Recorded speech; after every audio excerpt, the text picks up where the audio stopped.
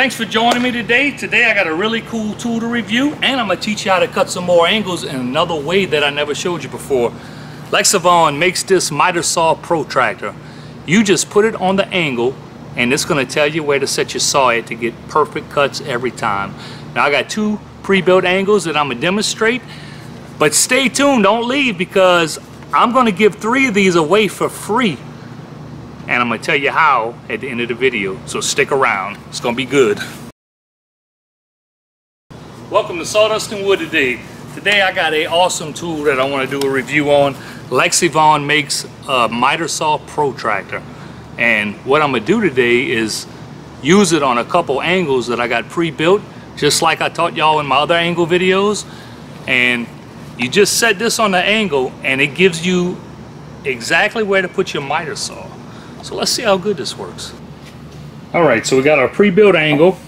Now, let's imagine this is a wall and I need to cut baseboard or trim to put right there. So you take this and you put it right here on the outside of that angle.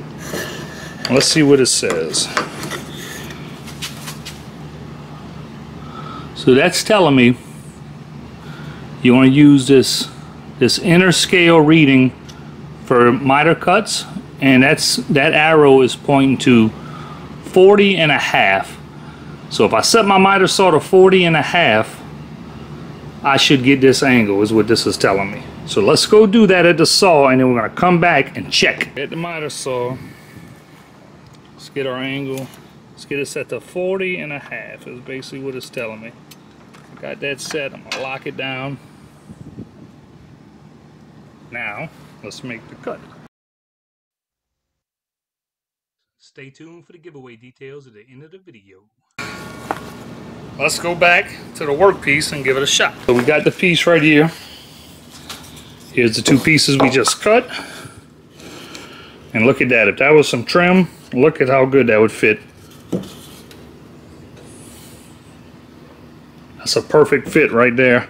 Okay, we got another angle to cut. Take this tool, put it here.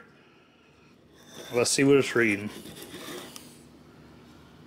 The arrow here is pointing to, looks like 38. Almost 39.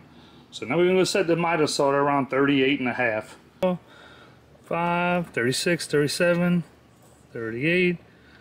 38.5 right there. We're going to lock it down.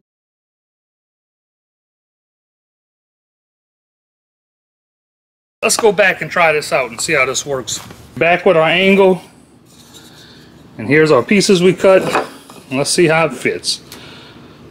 That is on the money. Look at that.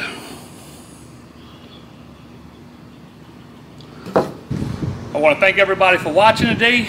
I hope you learn how to cut angles using this miter saw protractor.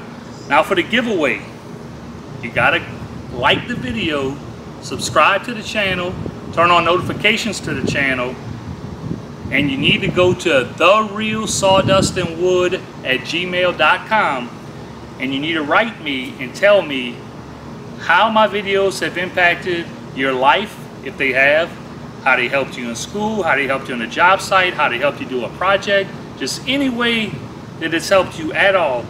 And 7 days from now, I'm going to do a drawing with all the emails. And Lexivon has agreed to ship out 3 of these. So there will be 3 winners, and they're going to ship them out for free to the winners. Thanks for watching. Please like and subscribe, and good luck on winning them protractors.